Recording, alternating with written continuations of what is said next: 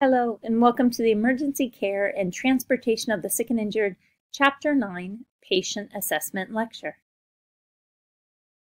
After you complete this lesson and the related coursework, you will understand the scope and sequence of patient assessment for medical and trauma patients and all the phases and components of patient assessment. Please note that this chapter is divided into 5 sections: the size up, primary assessment, history taking, secondary assessment, and reassessment. These divisions will help facilitate the instructor's approach for teaching the skill as a whole concept. Within this chapter, we're going to talk about the scene size up and the scene safety, management of the scene, and the impacts of the environment on patient care. We're going to talk about addressing life hazards and violence, also scene management and the need for additional or specialized resources, standard precautions, and also multiple patient situations.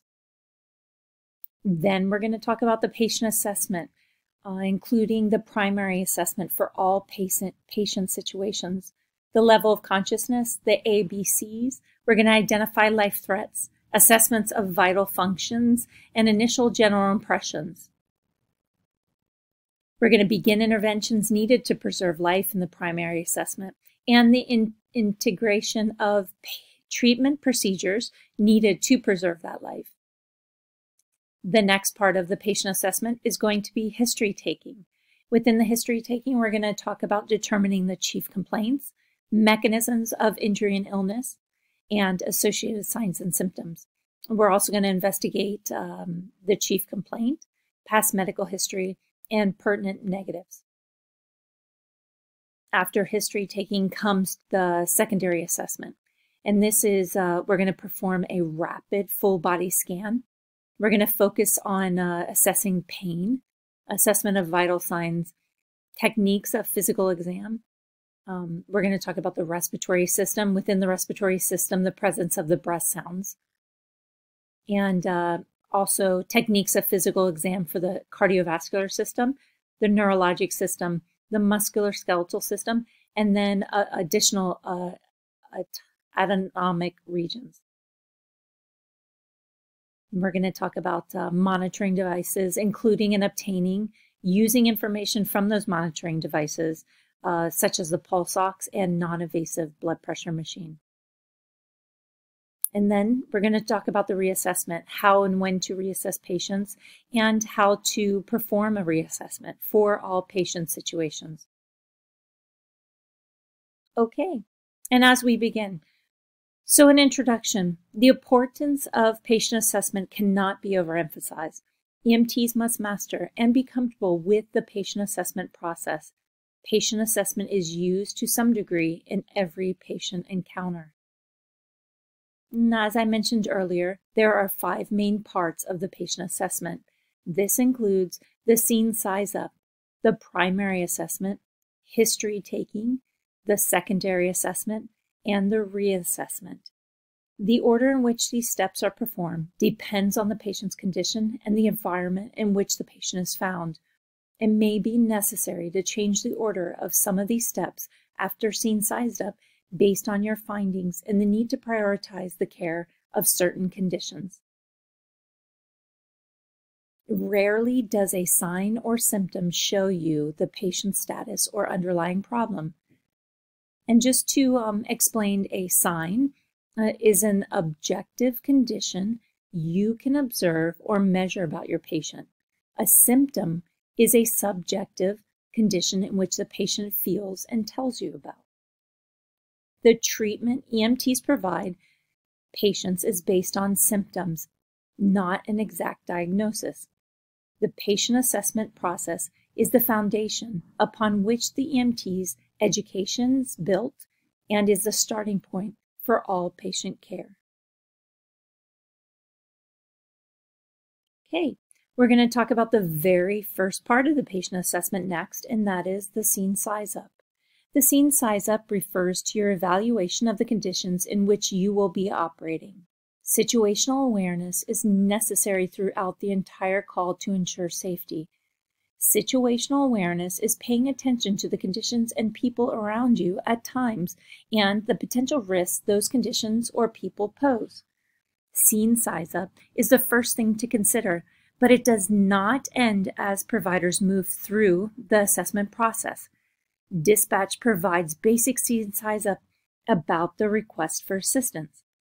Size up combines informations and observations to help ensure safe and effective operations. Understanding of the situation and conditions prior to responding, also the dispatcher's information, and the observation of the scene. Issues that you may encounter in the pre-hospital setting can range from minor difficulties to major dangers. Even scenes that first appear relatively safe and secure can turn unsafe with little notice. If a scene is not safe for you and your team to enter the scene and approach and manage the patient, do what you can to make it safe or call for additional resources such as firefighters, utility workers, hazardous materials technicians, or law enforcement personnel. Typically, the way you enter an area is also the way you will leave, with a stretcher, a patient care equipment, and personal belongings. Consider difficult terrain. Consider traffic safety issues and issues related to scene safety if you must approach a patient on a working roadway. Wear at a minimum a high visibility Class 2 or 3 safety vest approved by the American National Standards Institute. Other traffic incident management techniques may be appropriate, such as traffic markers, including cones flared as a sign, and strategic positioning of emergency vehicles. Consider environmental conditions at the scene. Your patient may be outdoors, indoors, or in a public place. Be aware of the weather and the physical terrain. You will be working in unfavorable conditions, and on unstable surfaces is a large part of pre-hospital care. A good rule to use when faced with a wide variety of possibilities is that any actions you may take to protect yourself should also be considered for the patient. If appropriate, help protect bystanders from becoming patients as well. Some forms of hazards include environmental, physical, such as sharp metal, broken glass, slip and fall hazards, chemicals, electrical, water, fire, explosives, physical violence. So be aware of scenes that have the potential for violence, including violent patients, distraught family members, angry bystanders, gangs, or unruly crowds. An emergency scene is a dynamically changing environment. It is up to you to either make the scene safe if you have the training and equipment to do so, or call for additional resources and move to a safe location. Determine the mechanism of injury, which is the MOI, or the nature of illness, which is the NOI. Virtually all calls for assistance to which you may respond can be categorized as medical conditions, traumatic injuries, or both. A medical problem can lead to a traumatic injury. You may need to be able to identify the general classification and underlying issues of an emergency to which you respond. Traumatic injuries are the result of physical forces applied to the outside of the body, usually from an object striking the body or the body striking an object. Classified according to the type and amount of force, how long the force was applied, and where it was applied to the body. This is described as the mechanism of injury, or MOI. Certain parts of the body are more easily injured than others. Fragile and easily injured areas include the brain, spinal cord, and eyes. An understanding of anatomy and physiology will help EMTs to identify times when the mechanism of injury may lead to injury of parts of the body not directly impacted. With blunt force trauma, the force of the injury occurs over a broad area The skin is sometimes not broken. However, the tissues and organs underneath the area of impact may be damaged. With penetrating traumas, the force of the injury occurs at a specific point of contact between the skin and the object. It is an open wound with a high potential for infection. For medical patients, determine the nature of illness, which is the NOI. There are similarities between the MOI and NOI. They both require you to search for clues regarding how the incident occurred. To quickly determine the NOI, talk to the patient, family, or bystanders. Use your senses to check the scene for clues as to the physical problem. Be aware of scenes with multiple patients who are exhibiting similar signs and symptoms. This could indicate an unsafe scene for you or your partner as well. The importance of the MOI or NOI is to consider the MOI and NOI early can be of value in preparing you to care for the patient. During your pre-hospital assessment, you may be tempted to categorize your patient immediately as trauma or medical. Remember, the fundamentals of a good patient assessment are the same despite the unique aspects of trauma and medical care. Standard precautions and personal protective equipment, or PPE, need to be considered and adapted to pre-hospital task at hand. PPE includes clothing or specialized equipment that provides protection to the wearer. The type of PPE used will depend on the specific job duties required during the patient-care interaction. The concept of standard precautions assumes that all blood and body fluids except sweat, non-contact skin, and mucous membranes may pose a substantial risk of infection.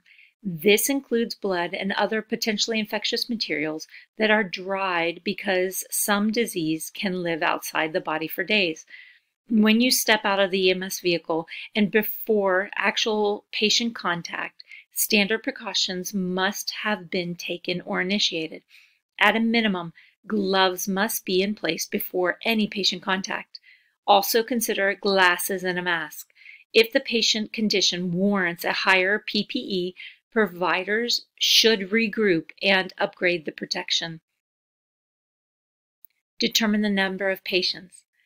So during scene size up, it is important to accurately identify the total number of patients, critical in determining your need for additional resources. When there are multiple patients, you should use the instant command system, identify the number of patients, and then begin triage. The instant command system is a flexible system implemented to manage a variety of emergency scenes. Triage is the process of sorting patients based on the severity of each patient's condition. Next, we're going to talk about considering additional specialized resources. In some situations, you may require more ambulances or specialized resources. Specialized resources include advanced life support, or ALS, air medical support. Also, it could include fire departments, which may handle hazardous materials management, technical rescue resources, also including extrication from a motor vehicle crash, wilderness search and rescue, high-angle rope rescue, or water rescue. Also, some specialized additional resources include law enforcement personnel. They may be needed to assist with traffic or scene control and should be first to enter crime scenes and hostile environments. To determine if you require additional resources, ask yourself, does the scene pose a threat to you, your patient, or others? And how many patients are there? Do we need to have resources to respond to other conditions? Okay, next thing we're going to talk about is the primary assessment. And patient assessment begins when you greet your patient. The initial, all-important goal of the primary assessment is to identify and begin treatment of immediate and imminent life threats. So you must physically examine the patient and access the level of consciousness. So the airway, and then the airway, breathing, and circulation. You must form the general impression of the patient. And this includes the initial general impression is formed to determine the priority of care and is the first part of your primary assessment. It includes making a note of the person's age, sex, race, level of distress, and overall appearance. As you approach, make sure the patient sees you coming. Note the patient's position and whether the patient is moving or still. Avoid standing over the patient if possible. Address the patient by name. Introduce yourself to the patient. Ask about chief complaint. The patient's response can give you insight into their level of consciousness, their air patency, respiratory status, and overall circulatory status. Life-threatening problems should be treated immediately. Define whether your patient's condition is stable. Stable is potentially unstable, or unstable to direct further assessment and treatment. Assess the level of consciousness, or LOC. The LOC can tell you a great deal about the patient's neurologic and physiologic status. Determine which of the following categories best fits your patient. Is your patient unconscious, conscious with an altered LOC, conscious with an unaltered LOC? Assessment of an unconscious patient focuses on the airway, breathing, and circulations. Sustained unconsciousness should warn you that a critical respiratory, circulatory, or central nervous system problem or defect might exist. Conscious with an LOC may be due to inadequate perfusion. Perfusion is the circulation of blood within the organ or tissue, and it can also be caused by medications, drugs, alcohol, or poisoning. To assess for responsiveness, use the mnemonic AVPU and choose one description. The A in AVPU stands for awake and alert. Is the patient aware of you and is responsive to the environment? The responsive to the verbal stimuli is next. The patient is not alert and awake. The patient's eyes open to loud verbal stimuli, and he or she is unable to respond in some meaningful way when spoken to.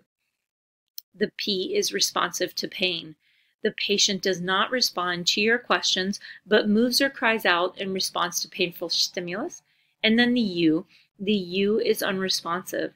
The patient does not respond spontaneously to a verbal or painful stimulus, has no cough or gag reflex.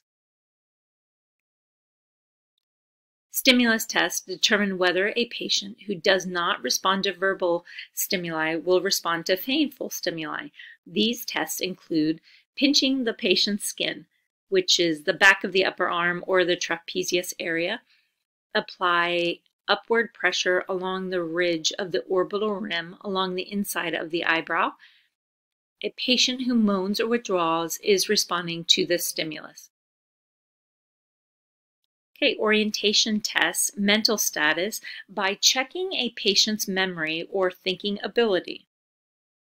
So, person refers to his or her name, place identifies the location, the current location, time, the current year, month, and approximate date, and event, which describes what has happened. Next, we're going to talk about accessing the level of consciousness, and we're going to evaluate long-term memory, intermediate memory, and short-term memory. If the patient knows these facts, the patient is said to be alert and fully oriented. Alert and oriented person, place, time, and event, or alert and oriented times 4. Any deviation from alert and oriented to person, place, time, and event from a patient's normal baseline is considered altered mental status. Okay, after we assess the level of consciousness, we're going to identify and treat life threats. And so these are described as a life-threatening condition which can quickly lead to death. Conditions that cause sudden death include airway obstructions, respiratory failure, respiratory arrest, shock, severe bleeding, or cardiac arrest. In most cases, identifying and correcting life-threatening issues begins with the airway, followed by the breathing and circulation. When a patient is in cardiac arrest, the ABC should be assessed simultaneously to minimize the time of the first compression. When a patient has life-threatening bleeding, it is important to address life threats to circulation first, following a sequence of circulation, airway, and then breathing, so CAP. Next, we're going to assess the airway. As you move through your primary assessment, stay alert for signs of airway obstruction.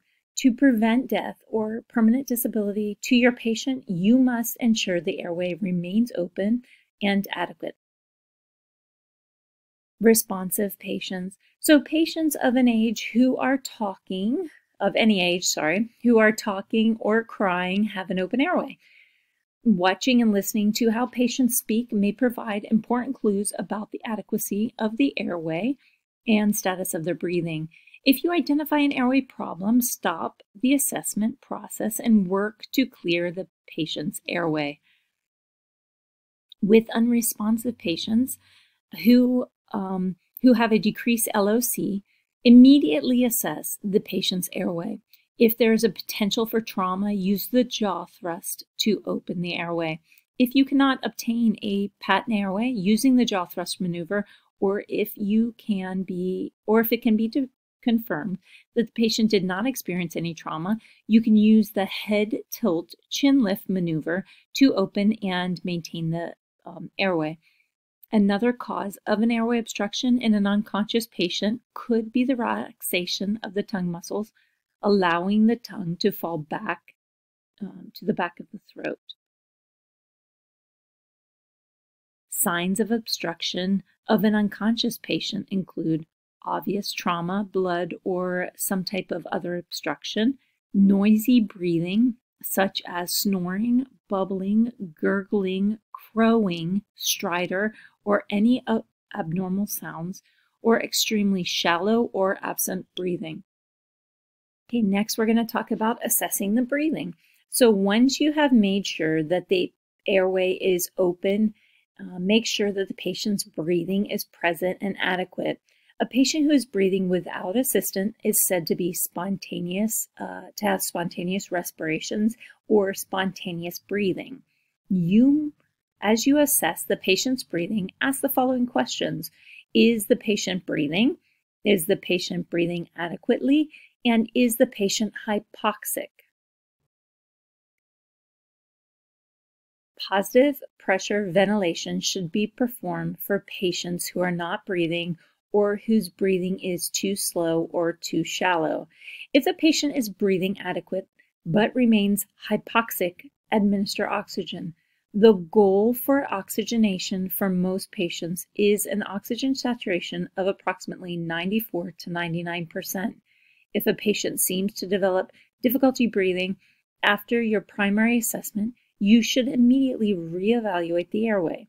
Consider providing positive pressure ventilations with an airway adjunct when respirations exceed 28 breaths per minute, respirations are fewer than 8 breaths per minute, or respirations are too shallow to provide adequate air exchange. Observe how much effort is required for the patient to breathe. So the presence of retractions or the use of accessory muscles, nasal flaring, 2 to 3rd word dyspnea, a tripod position, sniffing position, or labored breathing. Respiratory distress occurs when a person, particularly a child, has difficulty breathing. It includes increased effort and rate. Respiratory failure occurs when the blood is inadequately oxygenated or ventilated ventilation is inadequate to meet the oxygen demands of the body. Okay, next after A and B is C. And we're going to assess the circulation. So we're going to assess it for, the circulation is evaluated by assessing the patient's mental status, pulse, and skin condition. Assessing the pulse is often referred to as the heartbeat. The pulse is the pressure wave that occurs as each heartbeat causes a surge in blood circulating through the arteries. To determine if a patient's pulse is present, you need to palpate. Palpate means feel the pulse. In responsive patients who are older than 1 year old, you should palpate the radial pulse at the wrist. In unresponsive patients who are older than 1 year, you should palpate the carotid pulse at the neck. Palpate the brachial pulse located in the medial area, which is inside, of the upper arm in children younger than 1 year. If you cannot palpate the pulse in an unresponsive patient, begin CPR. If an AED is unavailable, turn it on and follow the voice prompts following your local protocol. If the patient has a pulse but is not breathing, provide ventilations at a rate of 10 to 12 breaths per minute for adults and 12 to 20 breaths a minute for infant and children. Monitor the patient's pulse. If the patient becomes pulseless, start CPR and apply the AED. Skin condition is next for the circulation. Perfusion is assessed by evaluating a patient's skin color, temperature, moisture, and cap refill. A normally functioning circulatory system perfuses the skin with oxygenated blood. Skin color. The skin color is determined by the blood circulating through the vessels and the amount and type of pigment that is present in the skin. Poor peripheral circulation will cause the skin to appear pale, white, ashen, or gray. When the blood is not properly saturated with oxygen, it will appear blue. High blood pressure may cause the skin to be abnormally flushed or red. Changes in skin color may also result from chronic illness. Next is the skin temperature. Normal skin temperature will be warm to the touch. A normal body temperature is 98.6 or 37 degrees Celsius. Normal skin temperatures or abnormal skin temperatures are hot, cool, cold, and clammy. Skin moisture. So the dry skin is normal. Skin that is wet, moist, or often called diaphoretic or excessively dry and hot suggests a problem. Cap refill is often evaluated in pediatric patients to assess the ability of the circulatory system to perfuse the capillary system in the fingers and toes. Cap refill time can be affected by the patient's age, history, medications, and the environment. To test the cap refill, place your thumb on the patient's fingernail with your fingers on the underside of the patient's finger and gently compress. Remove the pressure. As the underlying capillaries refill with blood, the nail bed returns to normal pink color. With inadequate perfusion, the color in the infant or child's nail bed should be restored to normal pink within 2 seconds. With adequate perfusion, the color in the infant's child's nail bed, like I said, will return within 2 seconds. And here is a demonstration slide. Assess and control external bleeding. In trauma patients, identify and control major external bleeding. This step should occur before addressing airway and breathing concerns. Bleeding from a very large vein is characterized by a steady flow of blood. Bleeding from an artery is characterized by a spurting flow of blood. Run gloved hands from the patient's head to toe pausing periodically to see if your gloves are bloody. Controlling external bleeding is often very simple. Apply direct pressure. If the direct pressure is not quickly successful, or if there is an obvious arterial hemorrhage of an extremity, apply a tourniquet.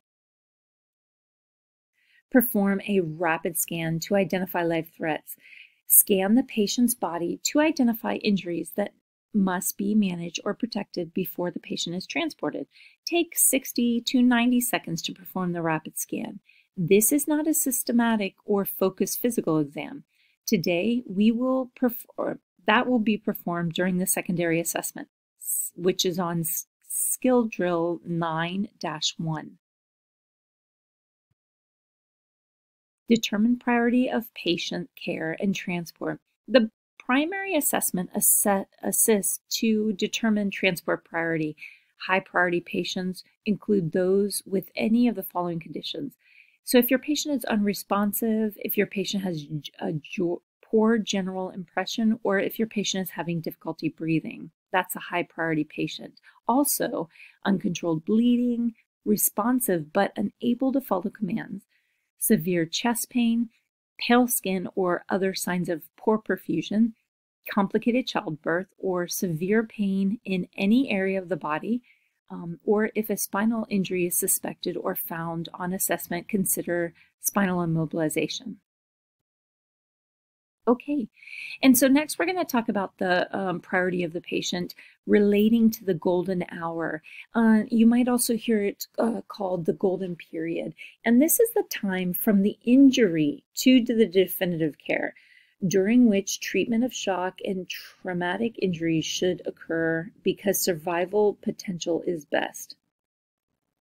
So, we aim to assess, stabilize, package, and begin transport to the appropriate facility within 10 minutes on scene. So that's referred to as the Platinum 10 after you arrive on scene. And so this slide, there's an illustration that presents the golden hour or golden period.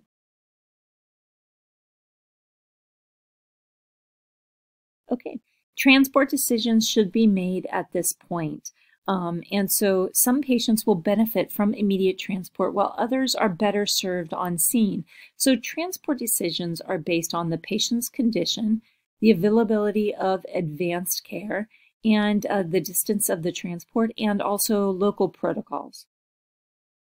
Next, we're going to talk about history taking. So history taking provides detail about the patient's chief complaint and the account of the patient's signs and symptoms.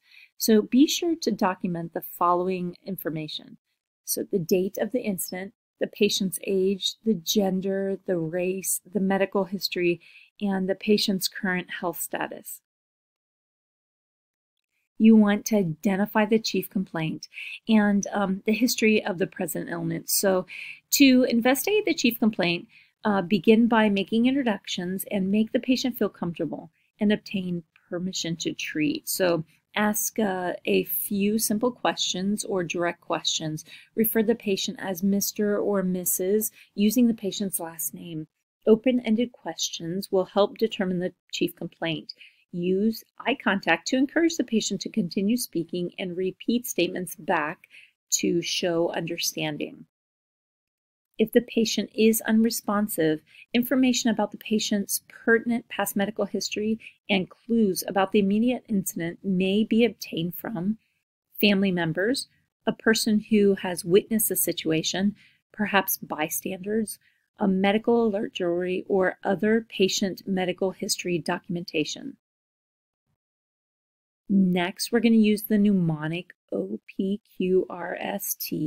for gathering additional information about the patient's present illness or current symptoms.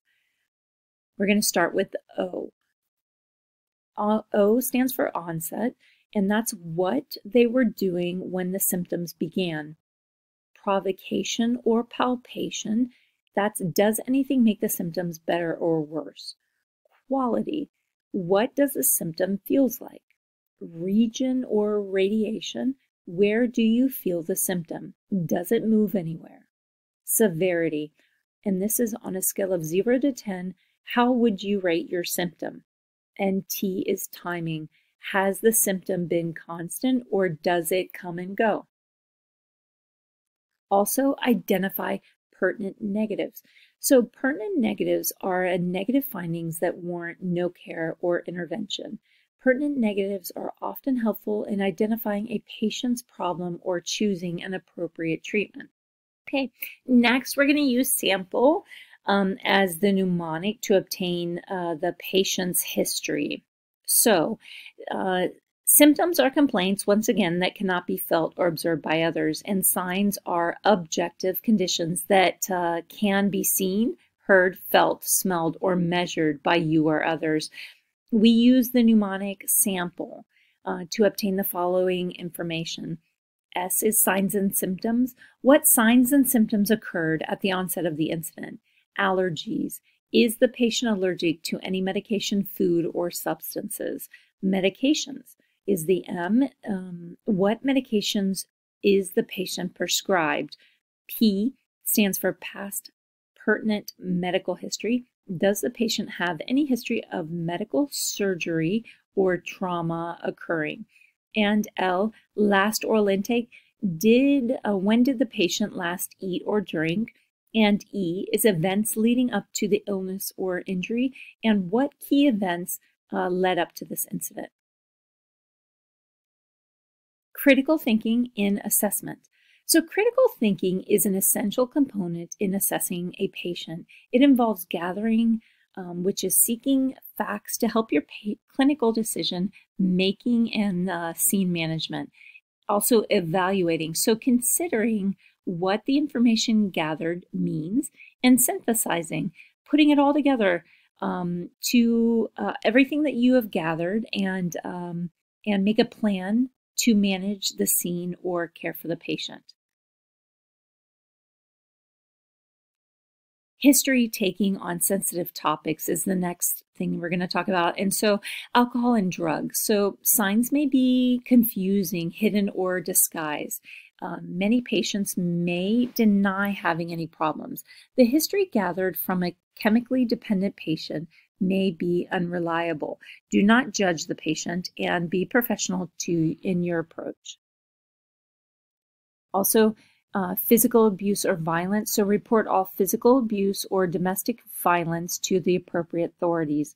Follow state laws and local protocols. Do not accuse, instead, immediately involve law enforcement. The next sensitive topic we're going to discuss is sexual history. So consider all female patients of childbearing age who report lower abdominal pain to be pregnant unless ruled out by history or other information. Questions to ask when faced with this in a pre-hospital scenario include, when was your last menstrual period? Are your periods normal? If the patient is bleeding, how many sanitary pads or tampons have been used? Do you have urinary frequency or burning? What is the severity of the cramping? And are there any foul odors?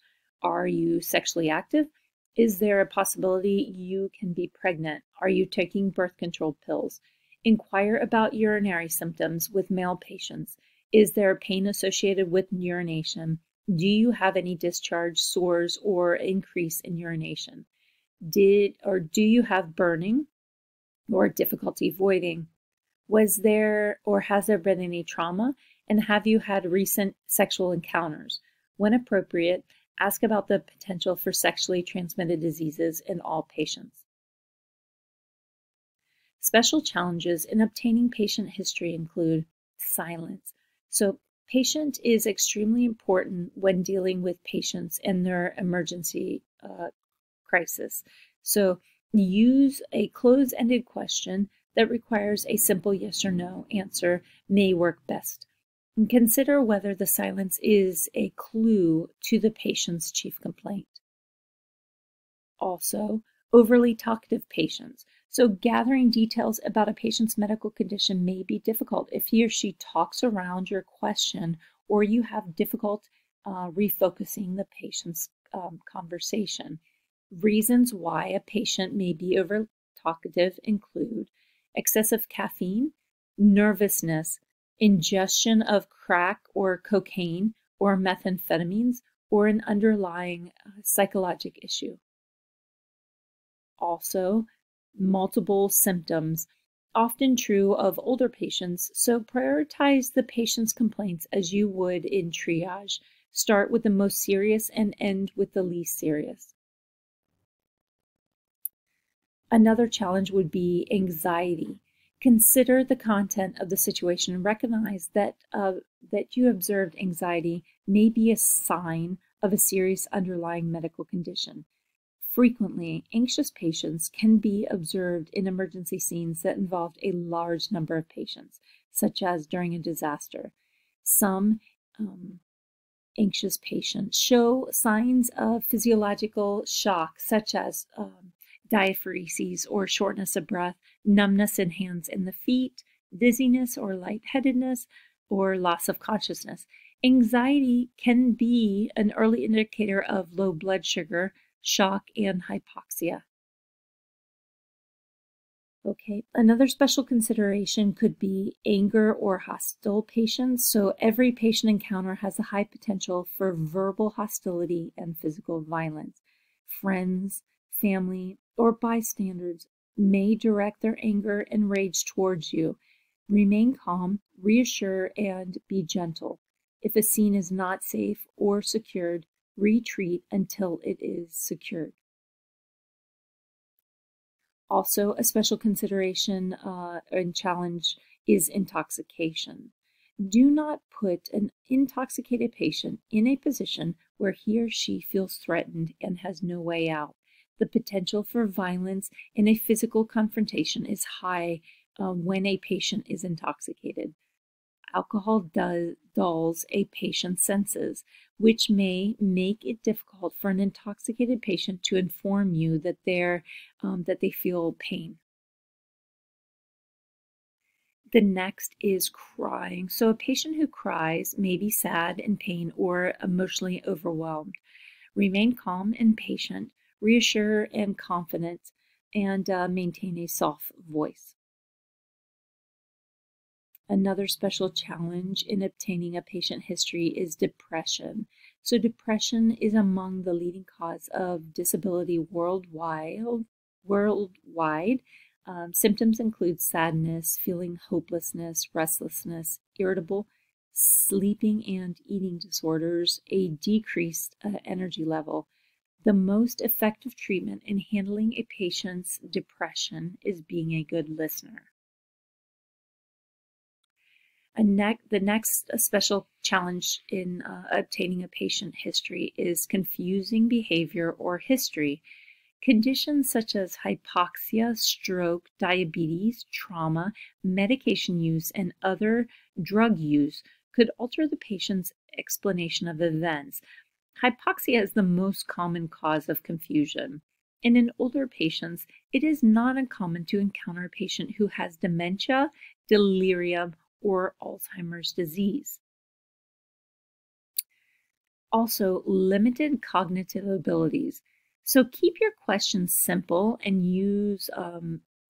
limit the use of medical terms with these patients. Be alert for partial answers and keep asking the questions. So in cases of patients with severely limited cognitive function, rely on family members, a caregiver, or friends to answer questions. The next challenge is going to be cultural. So do not use medical language with these patients as well. Patients from some cultures may prefer to speak only with healthcare providers of the same gender.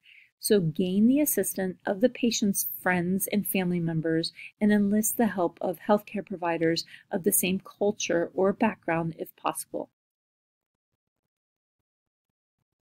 Next special challenge could be language barriers. And for these patients, you may need to find an interpreter. If you cannot, determine whether the patient understands who you are. Keep questions straightforward and brief, and use hand gestures. Be aware of language diversity in your community. Next special challenge would be a hearing problem, so ask questions slowly and clearly. You could use a stethoscope to function as a hearing aid for the patient. Learning simple sign language during your career will help you in the communication process. Also, you could use a pen and paper.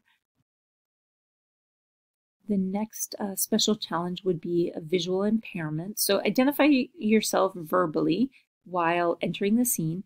It is important for you to put any items that have been moved back into their previous position on a scene. And during the assessment and history taking process, explain each step in the vital signs assessment. Notify the patient before preparing to lift the patient and move him or her onto the stretcher. Okay, so secondary assessment. If the patient is in stable condition and has an isolated complaint, you may choose to perform the secondary assessment at the scene. If the secondary assessment is not performed at the scene, it is performed in the back of the ambulance en route to the hospital. However, there will be situations where you may not have time to perform the secondary assessment. You may have to continue to manage life threats identified during the primary en route to the hospital.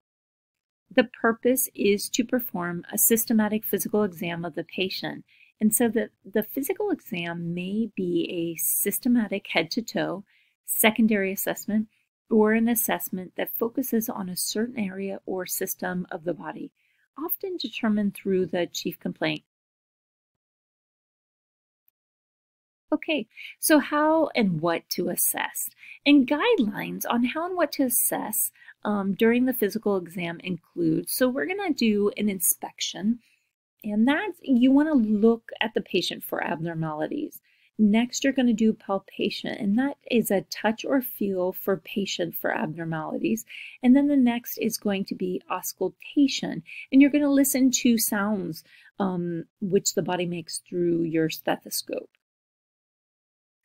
The mnemonic DCAP BTLS reminds you what to look for when inspecting and palpating various body regions.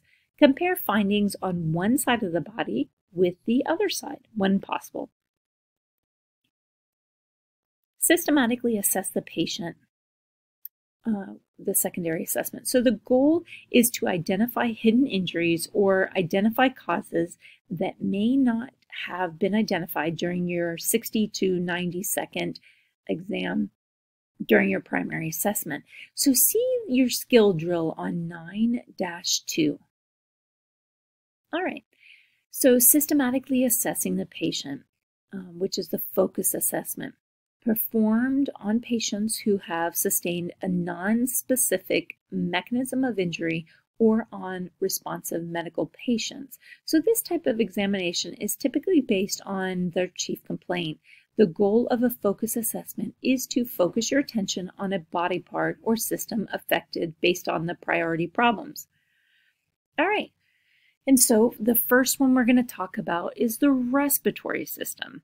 So what you want to do for the respiratory system is you want to expose the patient's chest. You want to look again for signs of an airway obstruction as well as trauma to the neck or chest.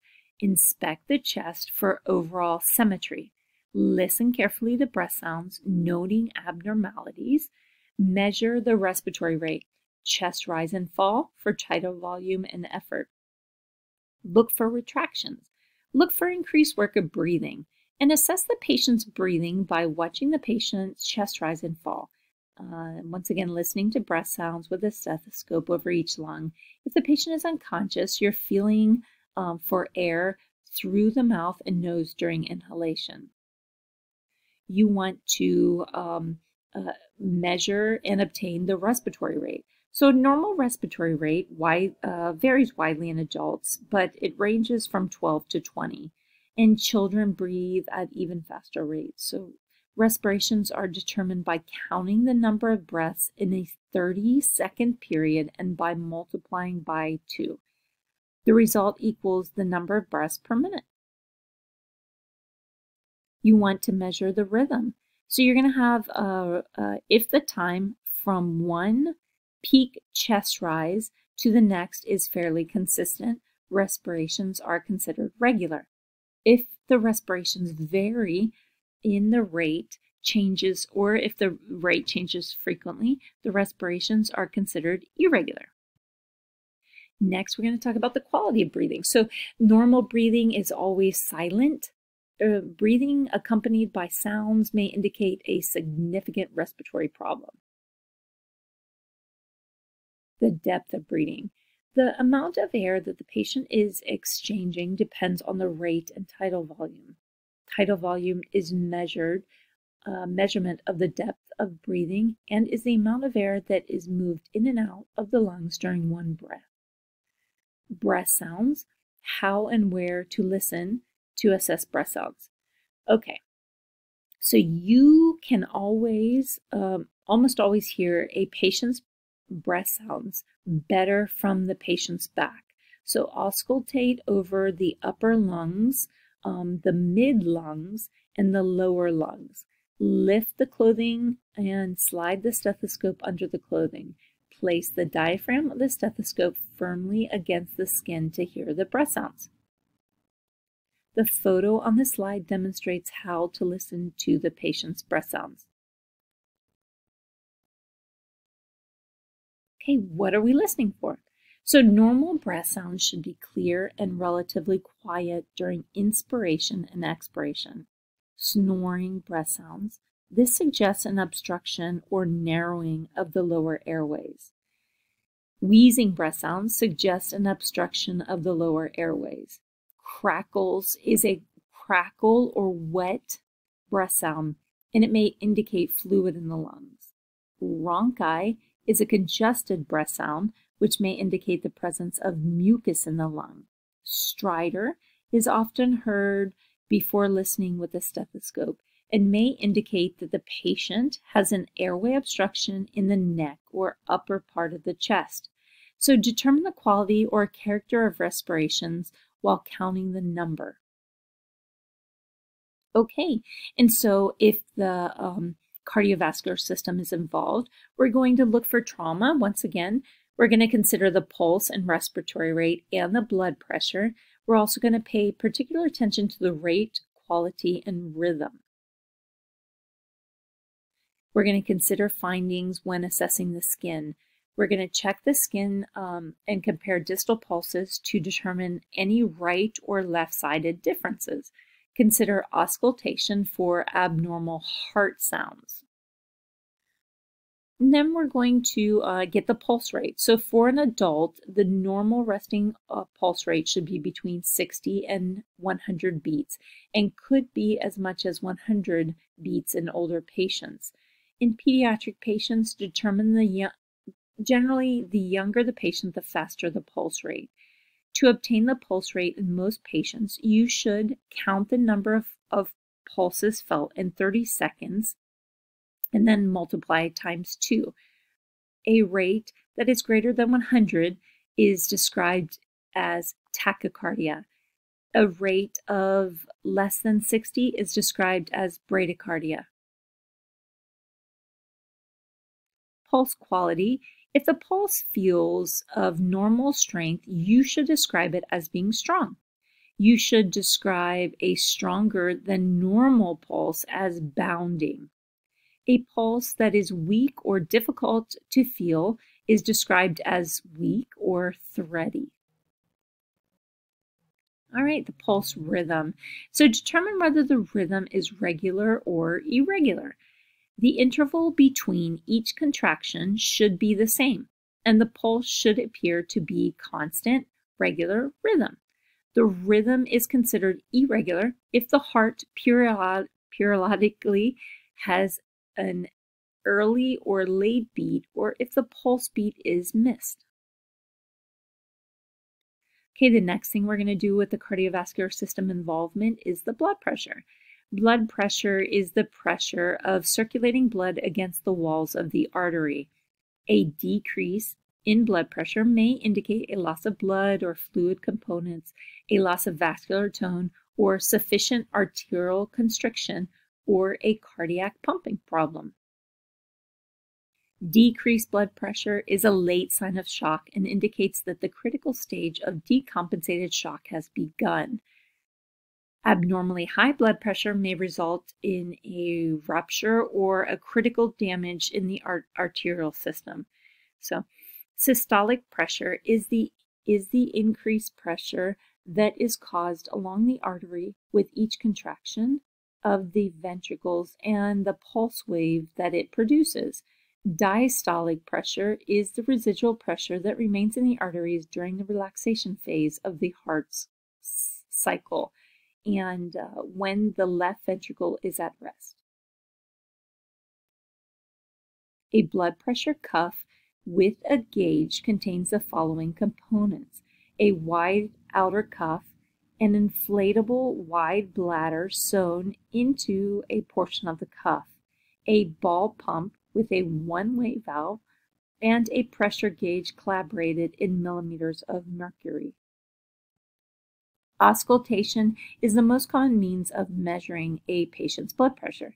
So see the skill drill in your book in Chapter 9, Skill Drill 9-3. The palpation or feeling method does not depend on your ability to hear sounds and should be used in certain circumstances to obtain blood pressure problems. Normal blood pressure. A patient has hypotension when the blood pressure is lower than the normal range and hypertension when the blood pressure is higher than the normal range. Okay, next we're going to talk about when there's neurological system involvement. So a neurological assessment should be performed anytime you're confronted with a patient who has an altered mental status, a possible head injury, stupor, dizziness, drowsiness, or has had a syncopal episode.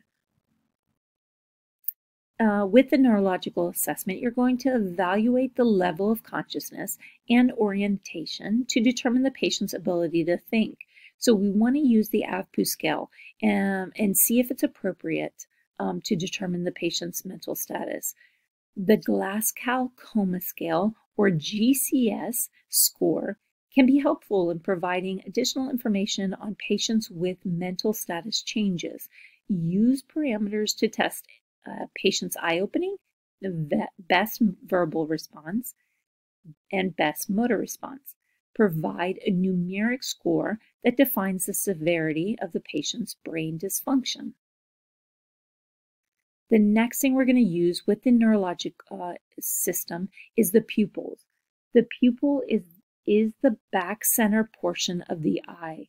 The pupils are normally round and of approximately equal size and adjust their sizes depending on the availability of light. The diameter and reactivity to light of the patient's pupil can reflect the status of the brain's perfusion, oxygenation, and condition. In the absence of light, the pupils will become fully relaxed and dilated. A small number of population exhibit unequal pupils. The photos on the slide show examples of constricted, dilated, and unequal pupils. A number of population exhibit unequal pupils. And you should assume the patient has altered brain function as a result of a central nervous system depression or injury if the pupils react in any of the following ways. So if they become fixed with no reaction to changes in light, if they dilate with introduction of bright light and constrict when the light is removed, or if they react sluggish instead of briskly, if they become unequal in size, or if they become unequal in size when a bright light is introduced into or removed from one eye. Depressed brain function can be caused by the following: injury of the brain or brainstem, trauma or stroke, a brain tumor, inadequate oxygenation or perfusion, or drug or toxins. The pneumonic pearl is often used as an assessment for the pupils. So pupils equal and round and regular in size, which are reacted to light. So assessing the neurovascular status. So perform a hands-on assessment to determine sensory and motor response. Check for bilateral muscle strength and weakness. Complete a thorough sensory assessment and test for pain, sensations, and position. And compare distal and proximal sensory and motor responses on one side and the other. So atomic regions, the head, neck, and cervical spine. We're going to gently palpate the scalp and skin for any pain, deformity, tenderness, crepitus, and breathing.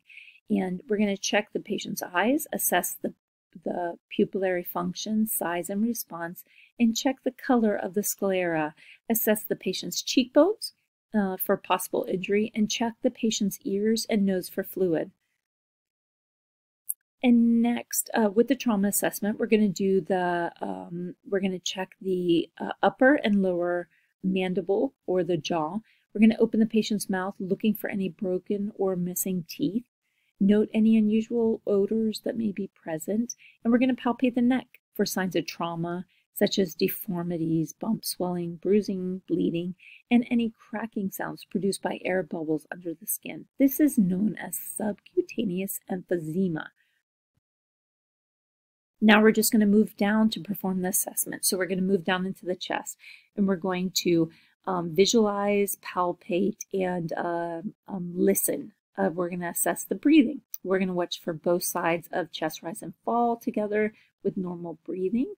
And we're going to absorb for abnormal breathing signs, including retractions or paradoxical motion. Then just moving down from the chest, we're going to move into the abdomen. We're looking for trauma to the abdomen or for distension. We're going to palpate the abdomen for tenderness and rigidity or guarding. The abdomen is broken into 4 quadrants, and so the left upper quadrant, left lower quadrant, right upper, and the right lower quadrant. We're going to assess for the presence of rebound tenderness. Then we're going to move down into the pelvis. We're going to inspect for symmetry and any obvious signs of injuries. If you feel any movement or crepitus, or if the patient reports any pain or tenderness, a severe injury may be present. So then we're going to move down to the extremities. We're going to inspect for severity, for any decap BTLS, and we're going to look for symmetry. We're going to palpate along each extremity for deformities and check for pulses, motor function, and sensory functions. Then we're going to do the posterior of the body. So we need to inspect the back for any decap BTLS, symmetry, or open wounds. We're going to carefully palpate the spine from the neck to the pelvis for tenderness and deformity. All right, and we're going to assess the vital signs. So these devices should never be used to replace your assessment of your patient. You need to think of these devices as just adjuncts to the assessment and treatment of your patient. So the first one we're going to talk about is pulse oximetry. So pulse oximetry is an assessment tool which we use to evaluate the effectiveness of oxygenation. It measures the oxygen saturation of hemoglobin in the capillary beds. So a sensing probe is placed on the finger or on the earlobe. In most patients, the values will fall between 95% and 99%. Patients with difficulty breathing should receive oxygen regardless of their pulse ox value.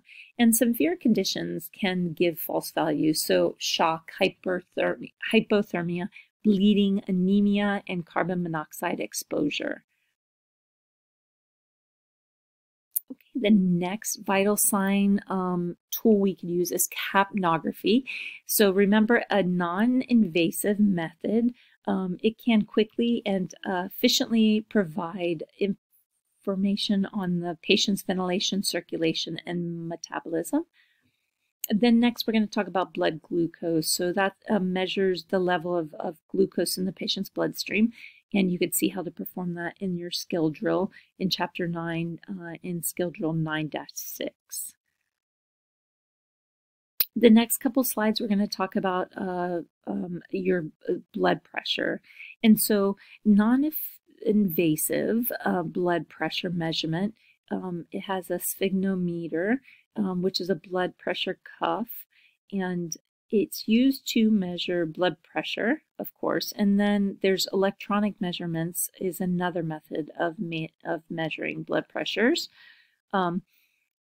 Next, we're going to talk about the reassessment. So perform a reassessment at regular intervals during your assessment process. The purpose of reassessment is to identify and treat any changes in the patient condition. You want to repeat your primary assessment, reassess all vital signs, and compare those. Look for trends, reassess the mental status, and monitor skin color and temperature. You want to reassess the chief complaint, and the purpose is to ask and answer the following questions about your patient's chief complaint. So, is the current treatment improving the patient's condition? Has an already identified problem gotten better, or has an already identified problem gotten worse? Or what is the nature of any newly identified problems? We're going to recheck interventions, which includes anything with the ABCs. We're going to manage bleeding, and we're going to ensure adequacy of all the interventions and consider the need for new ones. Then we're going to identify and treat changes in the patient's condition. So if the patient's condition has worsened or improved, we need to treat. And if the patient's condition deteriorates, we need to prepare to modify our treatments as appropriate. And we're going to document any changes, whether they're negative or positive. A patient who is unstable, we're reassessing every 5 minutes. And a patient who is stable is every 15 minutes. So unstable is every 5 minutes and stable is every 15 minutes. Okay, so I know that was a long lecture, but thank you for joining me today for the Chapter 9 Patient Assessment lecture. And the next thing that we're going to go through on the slides is the review questions, and I'll allow you to do those on your own.